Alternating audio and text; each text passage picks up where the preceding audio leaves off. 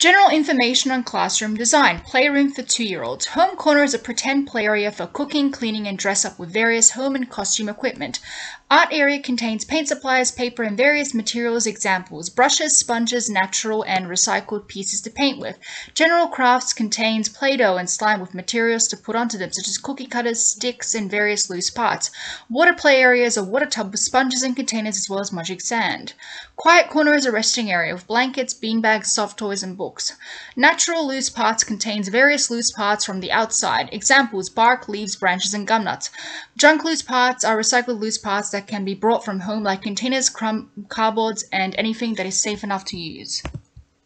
When creating a playroom for young children, it's important to create a safe and fun environment where they can learn. Using the ece2001 approach, as an educator, I'm there to listen, observe, and take notes. I understand that children are constantly learning and developing, and that they have prior knowledge before coming to a center, so it's important to communicate with the family and child to learn more.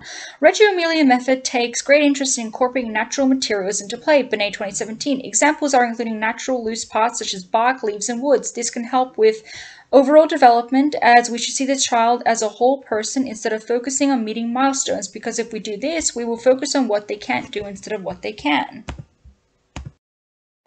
Loose parts help children grow creatively. The imagination that comes from making nothing into something, as well as the open-ended play to create whatever they feel. An arts and craft area is also included so that children can express thoughts, emotions, and creativity in endless ways.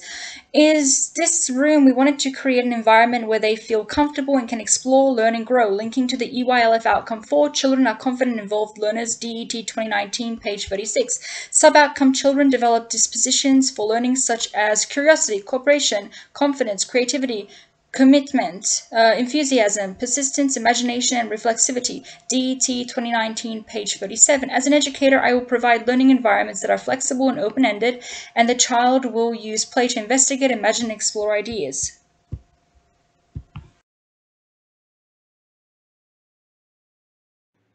A rich space and varied environment supports child's development and learning. As according to DY, the child's own instincts and powers furnish the material and give a starting point for all education.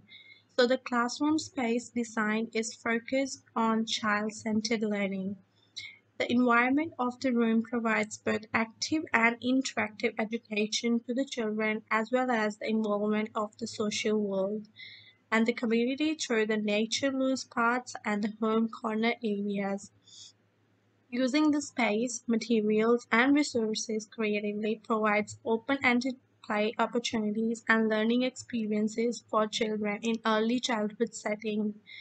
Engaging and interacting with other children educator through the play in different areas of the classroom space provides best learning opportunities and experiences, which relates to Devi's beliefs that true education comes through the stimulation of child's powers by demand of social situation in which he finds himself. The space is designed and configured influence how children feel, act, and behave.